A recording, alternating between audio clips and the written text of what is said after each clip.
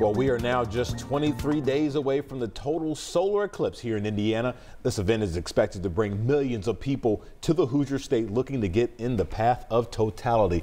And as people from all venues across central Indiana gear up for the solar eclipse, one woman in Vermont is actually celebrating a milestone. Many people think of a total solar eclipse as a once-in-a-lifetime experience, but not for Marguerite Smyrski. She is 100 years old and lives in Vermont, and that means she was 8 the last time that area saw a total solar eclipse. Wow. Marguerite says people are far more prepared this time around.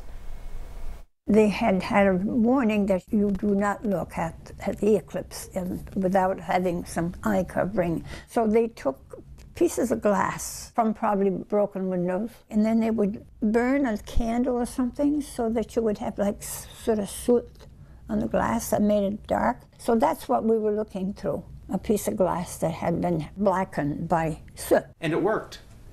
Evidently, I'm here, I have eyes. Wow. Marguerite says she is looking forward to enjoying this eclipse with her family for a second time. She also joked she likely won't be around for a third. Yeah. Very cool. Still a blessing. That's nice. Yes, it is. Yes, it is. Lindsay.